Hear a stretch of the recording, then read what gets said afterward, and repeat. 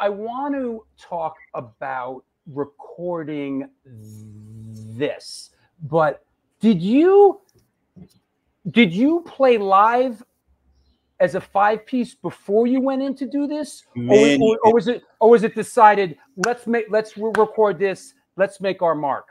We played as a 5-piece.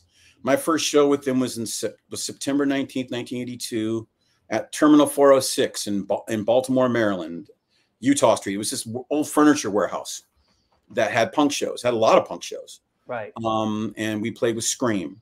And it's the show that's in Another State of Mind, the movie Another State of Mind. On. That's the show. That was my first show with them. We played a lot of shows together before we recorded. Probably. Okay. For some reason, I thought maybe you guys just went straight in. We played a ton of shows. We did. This is how I learned to do pre-production. I always wanted to learn how to become a recording engineer and producer too. That was always one of my burning ambitions since I was like 10 or 11 years old. And I figured out there was such a job as recording engineer producer. I thought I want to do that too. And the way I learned was the pre-production that Lyle, especially pretty much as the musical director of the band, put us through in the months before we did the record. We were so prepared when we went in to record that, we knocked it out in a couple of hours. Is that right?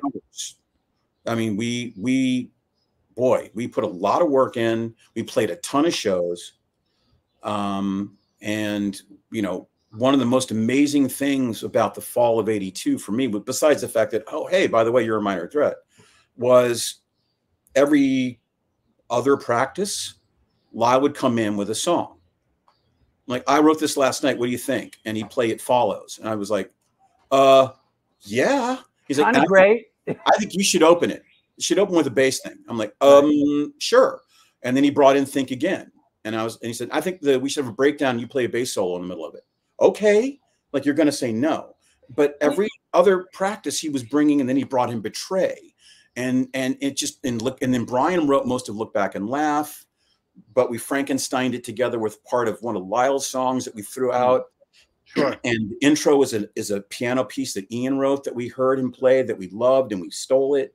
And it, you know, we just worked our asses off before we went in to do that record.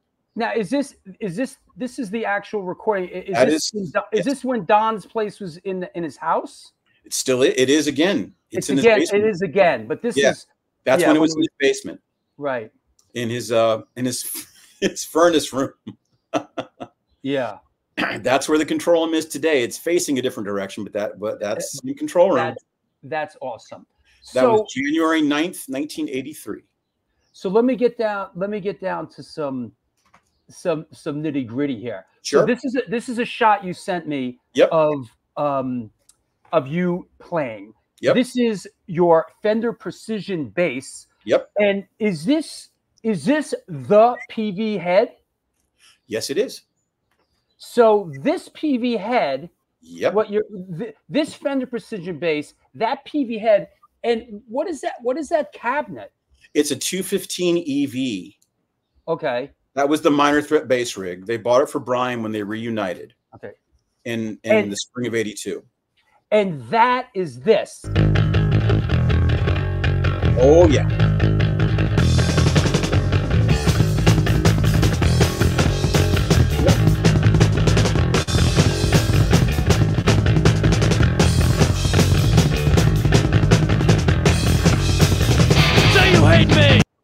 Yeah. Woo!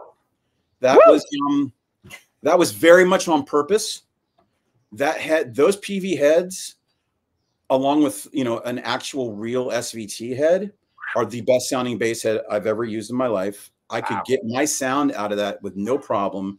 That sound was actually, the cabinet was just for me to hear in the room. That little, you can see a line out coming out of the that was a direct out.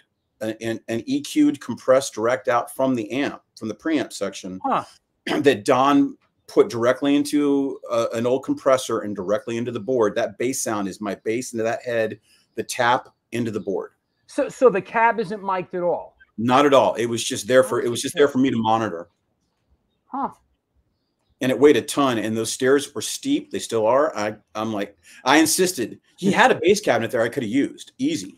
but I insisted on using my live rig because everyone else is using their live rigs. And what year, Michael LaRoche asked, what year was that is that P bass? 1971 P bass with that I had heavily modified with a Seymour Duncan 60s P bass pickup and a black anodized pickguard and a Leo Kwan Badass 2 bridge because I wanted the very best. And I wanted a P bass because John Entwistle played a P bass. But more importantly, Algie Ward from The Damned on Machine Gun Etiquette played a P bass. And that was the sound I was going for Out of Step. And I achieved it. Yeah. And no, Larry Kelly, he wasn't using a Sanzan bass driver. I do now. It did not exist in 1982. No, but I do now. I do now. And Holly uses one in our band now. She uses mine. I've been using a Sanzan bass driver since 1993. That is the best thing in the world. So, we talked about, that I was an Antidote. And one of my childhood friends, Neil Zum Osberg, created the Sanzan bass driver. What? Yeah. He is my hero. Yeah, he's a lot of people's heroes. That is the best sounding pedal ever made for a bass. Yeah. I don't do anything without it. And you know what? In our storage room, we still have the cab. We call it the refrigerator. The Ampeg cabinet is still in the storage. Are you kidding me? We share a storage room. We still have it in the storage room. Still in my heart. Yeah. I'm serious. And the SVT head, which we call the Widowmaker. Because it's like a concrete brick. You got to carry this thing around, it'll kill you. You know? I had 271 heads and cabinets for many years. Yeah. They're the bomb. But that bass driver is the thing. That is the beat. The thing is I managed to get the sound on Out of Step using that setup that I actually emulate with a bass driver now. Yeah, right. So it's a legit question because it does pretty much sound exactly the same. Were you happy with the way that this turned out? And no.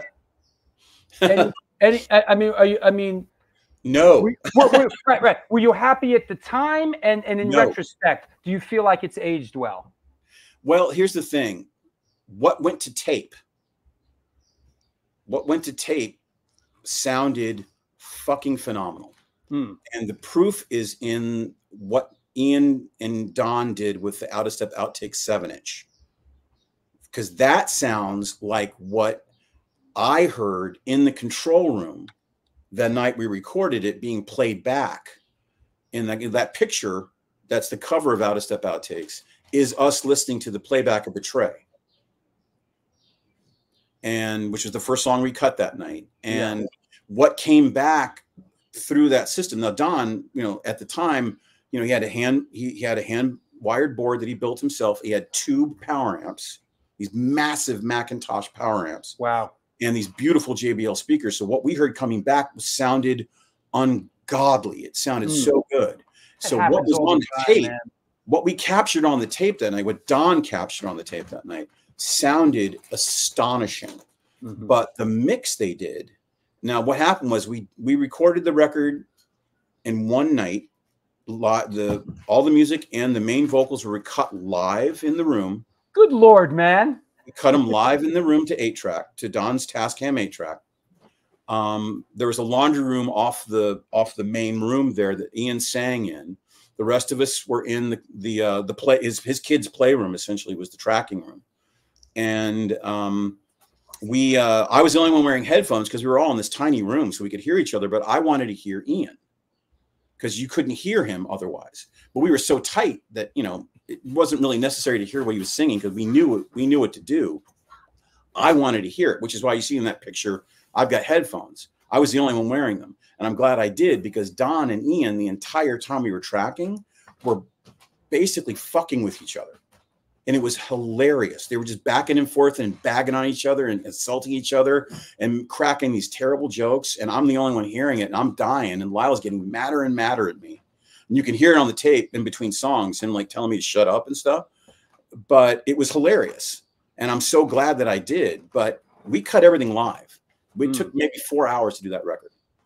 The next night we came back in. Both guitars, rhythm tracks were done live, and then what? Overdub, overdub guitar track? Changed a couple of overdubs. There were very few overdubs. Wow. The main overdubs were a couple of things. Lyle doubled a couple of minor things, like on Little Friend. Right. And he, Brian, most of the overdubs were Brian's solos on Cashing In. Right. He overdubbed all those solos. Each solo was done on a different guitar. He used a 57 Strat with a whammy bar. He used a Schecter with a first generation Floyd Rose for one song. We borrowed these from the Art Guitar Tech. Wow. A guy named Steve Mekelseffian, who ran Angela Instruments, which is where we bought all of our stuff. He did all of our tech work. And we just borrowed a bunch of instruments from him to do the overdubs, which was just basically Brian doing the solos on Cashing In. And then he had like a Les Paul Jr. copy that he played one of the solos on. And we just did a different pass on each one. But we cut everything live that first night on the 9th. And on the 10th, we came back in to do backing vocals, which I sang with Ian. On most of the backing vocals were me and Ian. Yeah. Sometimes Lyle, sometimes Jeff, depending on the song. And then Brian did his guitar solos on Cashing In. And then there was one more night of overdubs, but I came down with severe case of bronchitis the next day. And I was sick for 2 weeks, so I missed the mixdown sessions. And Rich and I think it was Rich and Ian visited me at home when I was recuperating with the mix, and they played it for me. And I was trying to like smile, like, "Oh, okay." I thought it sounded terrible. Huh. I had no idea what they were. I was like, "Wait a minute, what did you do? It sounds like shit." And by then, you know, the tour was booked, the record was being pressed. It was too late to do anything about it. But it didn't take long for everyone to go, "We don't like this mix." So what we'll do, we'll put the record out, we'll go on tour, we'll come home and remix it. You know what? Now that you're mentioning it, I remember, and Pat Baldwin says the mix on the first press is different than the subsequent pressings. Yes, right? it is. Totally yes, it was. The record first pressing had a different mix. Was the remix overall every song remixed? Every song. Huh. The entire record was remixed. The problem is that it wasn't an improvement. It wasn't, they did some of the things that I suggested, which was like panning Lyle's guitar on one side, Brian's on the other. Right. But the mix was very flat and EQ'd kind of dark and kind of muffled, and it just didn't work. And my bass, they did some sort of EQ on my bass that completely killed it. So it was very muffled sounding, where, the bass sound on the original mix is way better. And so in 88, sorry, Jeff called me. I was living in LA at the time. And he said, "We're getting ready to do the CD of the entire complete discography." Sure. Ian and I have been talking about it, and I've been talking with Brian a lot. I want to talk to you. We want to use the original mix on the CD. I said, "Fine." I mean, I was like, yes, for the love of God, please. My bass sounds 1,000 times better on that mix. Sure. Were you surprised when this turned up? Yes and no. It's like, what? Excuse me? There's minor threat stuff out there that we haven't heard? Wow. No. I was the only one who wasn't surprised by that, because the second night of tracking for Out of Step, I sat down with Don because I wanted Don to teach me how to record. He still is to this day my mentor. I do what I do what I'm able to do now because he taught me. And the first thing he had me do was a rough mix of the entire session for Out of Step by myself, just him and me. He showed me how to set up a rough mix, and I recorded it to a cassette, and I took that cassette home, and that rough mix was basically so much better than either mix of that record. And it had every single song on it, including In My Eyes, Filler, and the full Addams Family.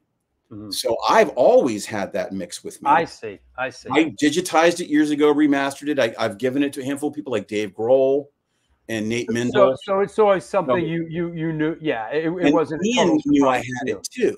Right. And so when my current band, Poisonous H, went in to start recording our album in August of 2021 at Inner Ear, because Don said he was closing the studio in October of 2021. So we went in August. We had one night to track half the record, old school, and we did. when I came in, Ian and Don were coming out. And I'm like, and they looked at me and was like, hey, we just mixed those songs. Remember all those songs from Out of Step that we didn't release? And I was like, yeah, In My Eyes, Phil and Adam's Family. He's like, yeah, we just mixed those. And I said, oh, great. For what? And they were like, we don't know. And I thought, oh, okay, well, hey, I'm glad you did it. That's great, because they had digitized the 8 tracks and they went in and remixed it. And apparently, and Don was like, it sounds amazing. Holy crap. And I thought, yeah, I remember. I've never not had a copy of those recordings, but everyone else had lost those recordings or didn't even remember we'd done them. Sure. Fast forward to this past November. And since October of 2021, Holly and I went to the closing party for Inner Ear. And I hadn't seen Jeff in years, Jeff Nelson. And he was there, and we kind of got back in each other's lives. Cool. He still owns his house. He lives in Toledo now, but he still owns a house in Arlington, and he's been working on it for a long time, renovating it. And I started helping him. And so whenever he's in town, he and Holly and I hang out a lot. And last November, I was at Jeff's house in Arlington, and it was like a Saturday, I think. And I was helping him, and I get a text from Ian while I'm there. Now, Ian, has a flip phone from 2007. He doesn't text people. So I was like, oh, shit. You got to email him if you want to talk to him. Yeah. And I was like, I hope everything's okay. And then he left a message. He's like, hey, can you stop by my house on your way home tonight? And I thought, yeah, okay. I called him. And I called him back, and we talked. And I said, yeah, we can stop by. I said, I'm with Jeff right now. He's like, oh, cool. And he can just drop you, and we can hang up for minutes. I was like, sure. So I go back out into the yard with Jeff. I was like, Jeff, Ian just called me. He wants to meet up at his house. Do you know what that's about? And Jeff was like, no, I have no idea. I went, okay.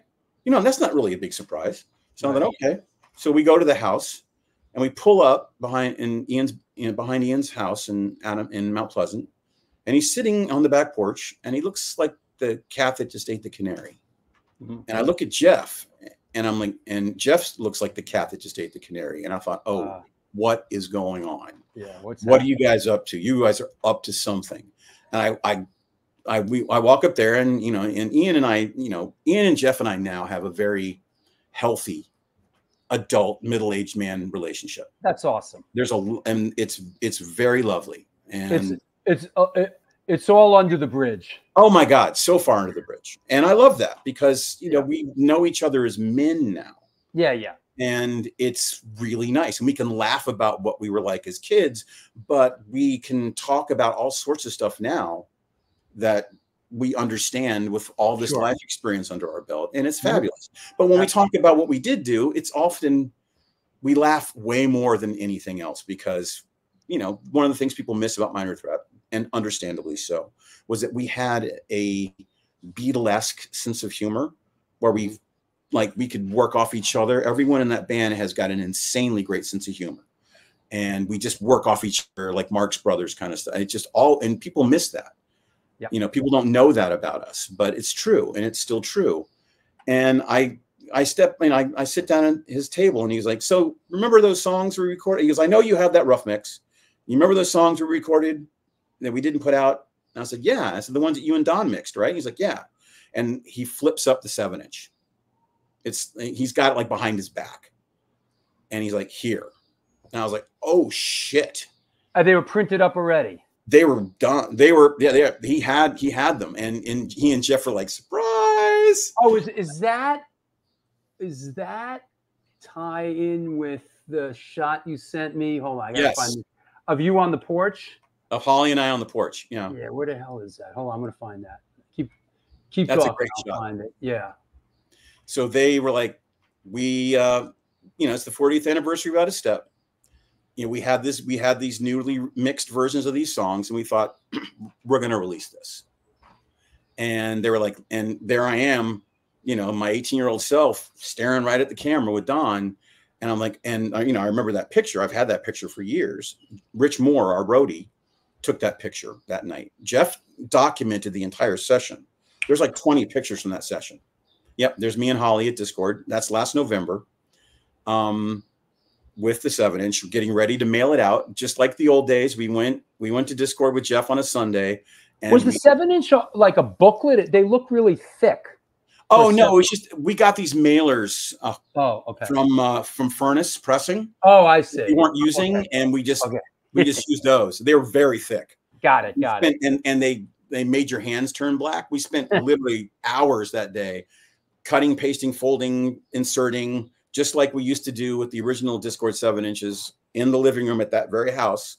When we were kids, we'd get together and we'd glue and cover and get those records ready for release. You know, people think that they just came in like that. They didn't. We put them together.